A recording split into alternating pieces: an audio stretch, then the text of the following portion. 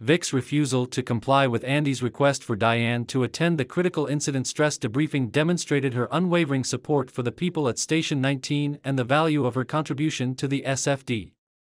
Vic prioritized the safety of her fellow firefighters, using her new training to assist them after a terrifying call, despite her close relationship with Morris and the fact that she had recently discovered he had passed away after being prohibited from attending the call because of her probation. Vic's handling of the CISD demonstrated that she still had a lot to offer, even though Osmond's reasons for terminating her included how Crisis 1 had facilitated the sharing of Vic's knowledge with all firefighters who had to handle calls made difficult by mental health crises. Vic's elevation to the position of head of Crisis 1 is the finest thing that could have happened to the program and SFD because of her empathy, training, and capacity to accept others' feelings and transform them into something easier to handle. Since the first episode of Station 19's 7th season, Vic has been suppressing her emotions. Even though having sentiments was always one of her fundamental characteristics, she dismissed any problems in her private and professional lives, no matter what had transpired. When Vic finally blew up in front of her fellow firefighters, it became impossible to ignore Vic's dilemma and became public knowledge.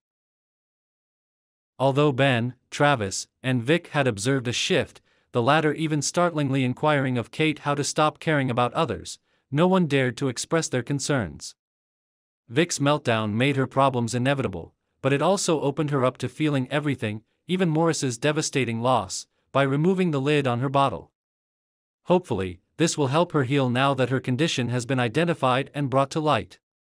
One of Station 19's closest friendships had always been between Vic and Travis, but Vic's lack of empathy and compassion caused her to push Travis away because she knew he would have seen right away that something was wrong with her. Travis' desire to be by her during every stage of her dilemma previously demonstrated his unwavering support, but it wasn't until after Vic's outburst that the two were able to regain their composure as friends.